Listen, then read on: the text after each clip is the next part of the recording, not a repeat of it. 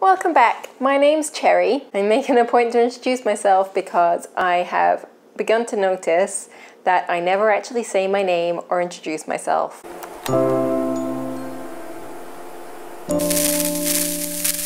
I thought I would do an introductory 5 fun facts about me and give you the opportunity to do a Q&A. I was recently included in Annie Laney's 20 Disabled YouTubers playlist and video. Sorry, that's hard to say. I was really flattered and happy to be included in that list. I'm really new to YouTube, so it feels like a big deal to me. And also, I loved what you had to say, Annie. Thank you. I was blushing so hard the whole time. I was lying in bed watching it last night, and I was just blushing so hard. I didn't know what to do. So thank you. So, 5 fun facts. I don't know if they're fun, but I thought I would narrow it down to 5 because I'll be telling everyone everything from like my childhood to now, which would be a really long video. So let's try and keep this to 5. I may go off on tangents because that's what I do. First of all, I'm going to say that this is an opportunity to ask me any questions you would like. Ask below in the comments or ask me on Twitter if you follow me on Twitter. I can't wait to get your questions and answer them. I was really nervous actually asking this because I was paranoid that I would be saying, hey, ask me some questions, and I'll basically get no questions. So at least one of you ask me a question, please. Okay.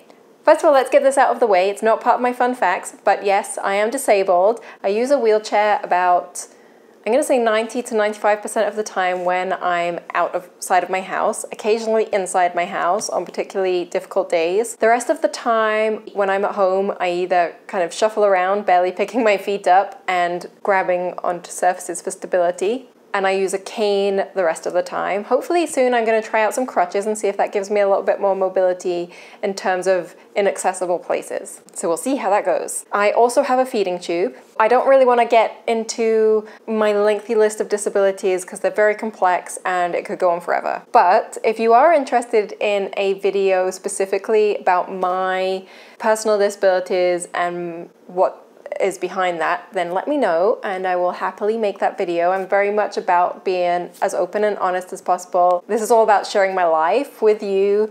On my other social media platforms like Instagram and Twitter, I've been very open, so I'd be happy to make that kind of video. If you're interested, let me know in the comments below. And if you have any questions about my disabilities or anything like that, feel free to ask those questions. But you can ask questions about anything.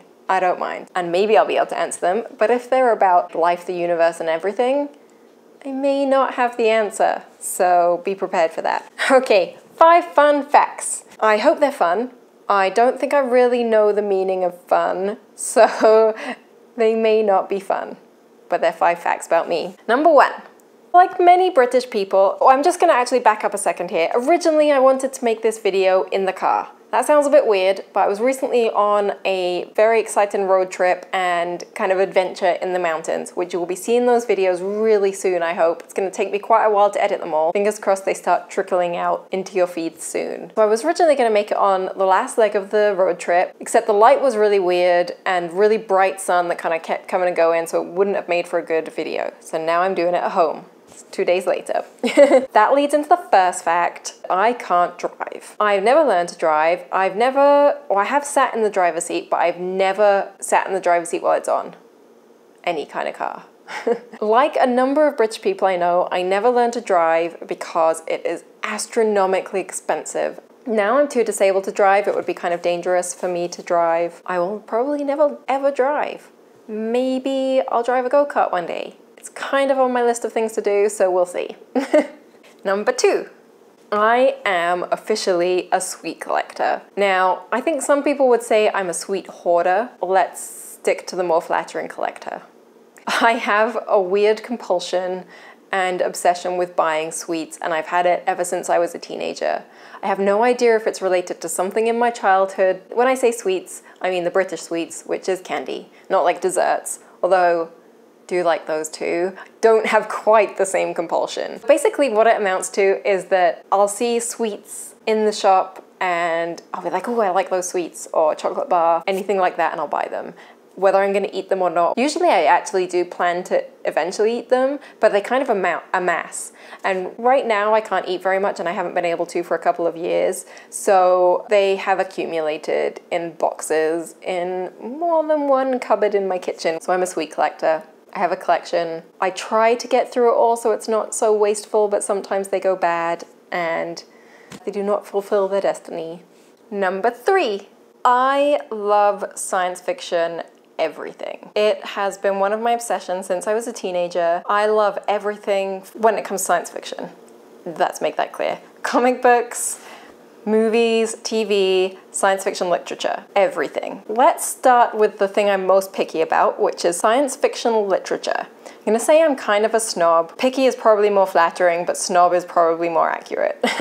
I have always found it very difficult to read. I have found it even more difficult to read since a stroke that I had in 2013. I've only actually read a couple of books since then. And so because I found it such a challenging thing for me, I've always been really picky about which books I read. I'm gonna say I love a lot of different types of science fiction, but they all have similar themes. So I really love cyberpunk and hard-boiled cyberpunk mysteries, that kind of thing. I really love space opera, so really broad, spacey, big worlds, big universes, spaceships, but also with an intellectual theme and dystopian science fiction, and kind of anything that I'm gonna say questions humanity, our place in the universe, looks hard at society, anything that is analytical in that way and also is a little bit intellectual.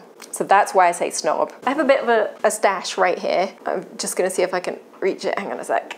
I didn't plan this out. They're all really heavy too, and I have a hard time picking up heavy things. This is not necessarily my absolute favorite books, but these are some of my favorite authors. Let's start with the top. Jahzzar. This is number 2 in a series. Whoops, that's the back. Read that a long time ago. This is one of the most heartbreaking books I've ever read. The Road. Here we go.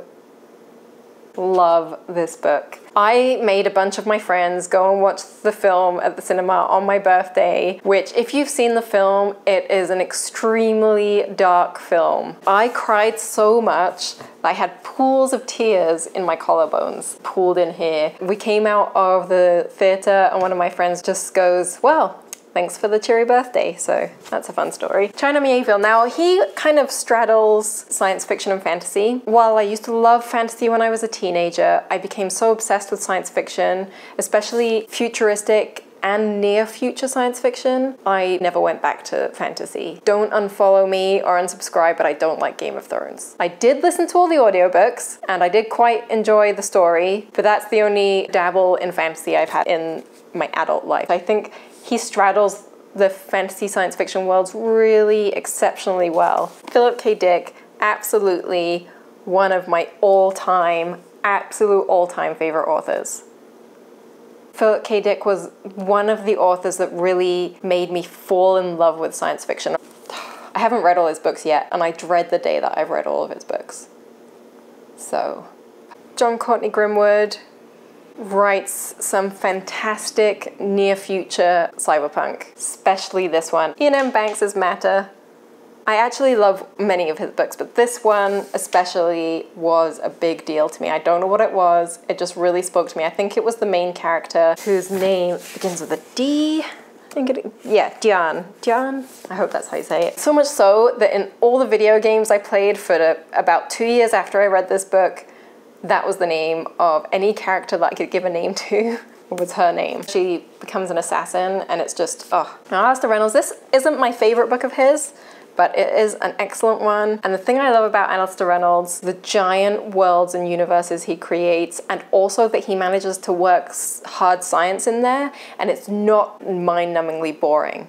It is fascinating and exciting and thrilling. There's another one. What really got me into science fiction literature was the classics, obviously. Well, not obviously, because that's not how it happens for everyone, but that's how it happened for me when I was a teenager. I think it was probably Arthur C. Clarke and Isaac Asimov first. That kind of gives you an idea maybe of the type of science fiction literature that I like. Then when it comes to comic books, I'm slightly less picky about the story, but I'm extremely picky about the art. Art is always subjective, but there is something about comics to me that if I don't find the art appealing, it's just not accessible to me. It doesn't matter how good the story is. If I don't enjoy looking at the art, then I just can't read it. Even if the story is kind of trashy, but the art is amazing, I will love it. So it's slightly different to how I feel about science fiction literature. I've got another little pile here. These are just ones that I grabbed off my shelf.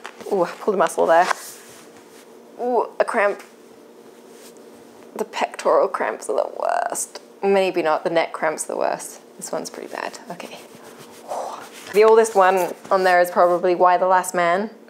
I think last year I read that series. There are definitely some problematic things in the story. I think Brian K. Vaughan, I'm just gonna say this, has a problem with the R word, and I really wish he wouldn't use it so much. The art is so beautiful, and it's a post-apocalyptic story, which for me is the best. I loved it, despite its problems. I feel like that about most comics that I read. Not all comics, they always have a flaw that kind of is hard for me to ignore, but what you can do. Another one written by Brian K. Vaughan, but drawn by my friend Fiona Staples, is Saga. I love it, especially for the art. The art is incredible. I mean, every page, so good. Again, Brian K. Vaughan uses the R word too much, but other than that, the story is great and the world that they've built together is phenomenal. East of West is another really science fiction-y, but again, a little bit fantasy. Great series. This is a really different kind of art. That is Jeff Lemire, who is a Canadian artist and writer. His art style is very scratchy and raw, and I love that. It's so different and unique, but it's really emotive at the same time. And his Sweet Tooth series, it really gets you right in here. Again, post-apocalyptic, really dark, a bit scary. Again, Jeff Lemire wrote this one as Descender. I mentioned it in one of my other videos, The Breakfast Accidents. And it's beautiful and exciting. It's robots, which aside from post-apocalyptic science fiction, robot science fiction will get me every time. So that brings me on to TV and movies. I love all kinds of TV and movie science fiction, but I'm totally not picky at all, especially when it comes to TV. I will watch the trashiest, trashy science fiction. Obviously, I love the really good, well-made, well-written science fiction, but I will watch the trashy Sci-Fi Channel science fiction that doesn't do very well with audiences. I just love getting lost in those science fiction worlds. And I love the post-apocalyptic thing. Other than that, I just really like anything science fiction, especially near future science fiction TV and movies. Movies I'm more picky about than TV, for sure. I'll watch pretty much any science fiction. If it's science fiction, I'm probably gonna watch it. Even if I hate it, I'll watch it all the way through. Number 4, I love nature. I am the kind of person that loves the city and will probably always live in the city. There's something about the city that really is just for me. Probably to do with the slightly futuristic aspect of the fact that everyone is kind of pulling into the cities and experiencing that section of humanity's journey and being a part of that. I grew up near the countryside, well, pretty much in the countryside, in a little village, which is a whole other story. And so at least half of me is drawn to nature and obsessed with nature. So I feel like there's two halves of me and they kind of pull against each other. One's the city half and one's the nature half. And let's start with the thing I'm most obsessed about, which is birds. I still remember when I first fell in love with birds and became obsessed with them. I was a little kid. Our house was on the edge of farmland, and so in our garden we had all sorts of birds and mammals and creatures. We had bats living in our wall. I saw a woodpecker, which was a very British woodpecker. I actually don't know the name of it. I'm gonna get onto that in a minute about my memory problems, but in North America, most woodpeckers are black and red. In Europe, there is a type of woodpecker that is a bright bottle green. and red. That is the woodpecker that I saw when I was a kid, and it was the first time that I thought to myself, I'm going to learn about them. And I first realized that there were different species and that there was something to learn there and that there were facts to know, and I was so excited about that.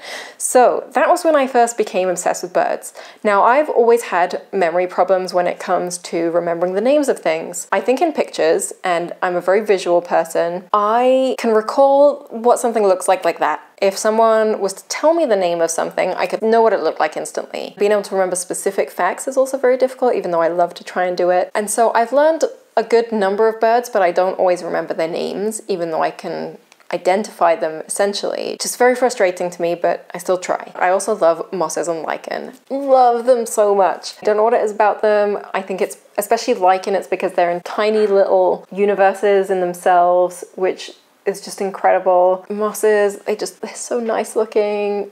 I like the colors, there's so many different colors and textures, the textures definitely. I really wanted to learn the different species of mosses and lichen. First of all, I found out that lichen are extremely difficult to identify, especially the individual species, because they can be very similar, and the only real way to identify them is under a microscope. I knew that was out. I decided I do not need to identify mosses and lichen. I love collecting them and drying them. Yeah, about as much as I know is this is a rock lichen, this is a tree lichen, this is a ground lichen. I don't think those are real facts, but there you go. Okay, I need a drink. Wow, I think this has been a bit more serious than I intended.